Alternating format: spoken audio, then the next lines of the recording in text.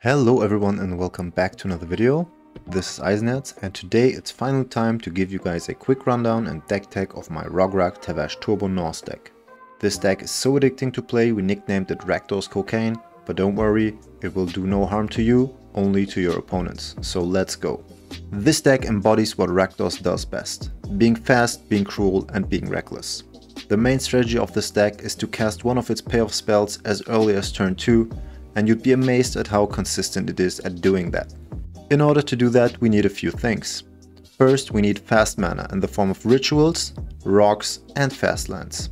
Then we need all the best and cheapest tutors. And finally, we need a fairly high density of payoff spells that will basically guarantee a win if they resolve. The few remaining card slots are used for a tiny bit of interaction, some storm enablers and some combo pieces. What about mid-rangey, grindy value cards and hate pieces, you might ask? Well, you can save those up for another deck. I have a fairly strict policy with this deck list. No hate pieces, no mid-range value engines and almost no cards at 3 CMC that aren't a payoff or win con. There is no room in this deck for cards like Opposition Agent, Mayhem Devil, Professional Facebreaker, Grim Hireling, Doughty White Walker, etc. The only 3 CMC spell in this deck that is not strictly a payoff is Birgi, because she makes a ton of mana, makes our storm turns much more reliable and her backside, Harnfell, can easily turn 7 cards into 14 cards after a wheel, or just let you dig through the rest of your deck after an ad nauseam. Okay, so our plan is to mull aggressively, even down to 4 or 3 if necessary, ramp hard and cast a payoff spell as soon as possible. Typical Turbo Norse shenanigans. But what do our commanders provide outside of a Rakdos color identity? Rograkh is our backbone. Having access to a 0 CMC commander every game enables a ton of cards that would otherwise be a lot slower. Culling the Weak, Jeska's Will, Diabolic Intent, Infernal Plunge, Deflecting Sword, Rograkh, Phyrexian Tower, Mox Ember and Springleaf Drum.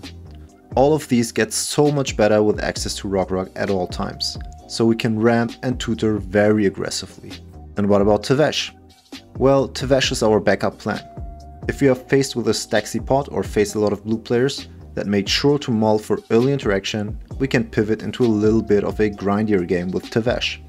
Instead of forcing a win, we can sacrifice Thrall tokens to draw 2 cards, or even better, we can sacrifice Rograkh to draw 3 cards. We can then recast Rograkh for 2 mana and draw 3 more cards in our next turn. Recast Rograkh for 4 mana and draw another 3 cards. This quickly gets out of hand, and if you pair Tevesh with Skullclamp, you can just draw 4 cards every turn for only 2 mana. Simply make 2 Thralls with Tevesh, equip Skullclamp for 1 mana and draw 2 cards. Do it again and draw 2 more cards. Crazy value. Tevesh might not give us the blue color identity like Silas does, but his value as a card advantage engine is incredible nonetheless. And you'd be surprised at how efficient a turn 2 win attempt can be if you know that you can follow it up with a turn 4 attempt or also a turn 6 attempt or crazy card advantage from your command zone. There are a lot of variations of this deck, but my list is literally all gas no brakes and plays enough ramp, tutors and payoffs to threaten win after win.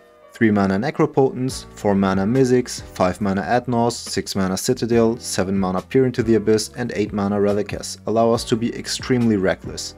And on a side note, no, the mana curve is not too high for a Norse deck despite these expensive payoffs. Trust me on this, I've played this deck so many times. If you can resolve ad nauseam on turn 2, your life total will be high enough to just go through all the expensive cards, it doesn't even matter. So how do we close out the game after resolving one of our payoffs?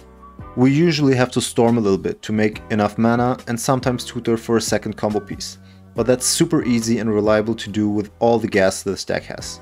The main win con is Dual Caster Mage plus Twin Flame for infinite hasty tokens. Twin Flame can also be replaced by Heat Shimmer or Saw in Half, but the Saw in Half line needs a little bit more of a setup to kill the board immediately. Alternatively, you assemble Underworld Breach plus Grinding Station to go through your whole deck and assemble a combo from there. The easiest would be Praetor's Grasp to steal an opponent's Thassa's Oracle or any other win condition. Pretty straightforward and efficient. When you play this deck, keep in mind that it's super aggressive, so you also have to mull aggressively. Don't keep a mediocre 7 and don't be afraid to mull down to 5, 4 or even 3. I've kept 4 card hands and 1 on turn 2. Don't be afraid to go for an early win. The odds of getting it through are higher than you'd think, and you can always go for a second win attempt 1 or 2 turns later. The density of tutors and win cons makes this fairly easy, but you don't have to play all of them. Sometimes Citadel can whiff, despite playing only 24 lands, and Raza can be kinda clunky. But in my experience playing this deck, all of them are good to play without screwing up your turn 2 ad nauseam. If you want to cut one of the expensive payoffs, you can always replace it with a Grim Tutor, so you have more tutors to grab the other win cons. And that's it. You can find a primer and a deck list in the description box down below. If you got hyped for this Reckless Rakdos rave, you should definitely give it a shot. Don't forget to like this video, share it with your friends, and of course subscribe to my channel. Hop over to my Discord server if you want to play some games with us, and if you want to support the channel even more, you can find a link to my Patreon page down below. This is Eisenherz and Auf Wiedersehen.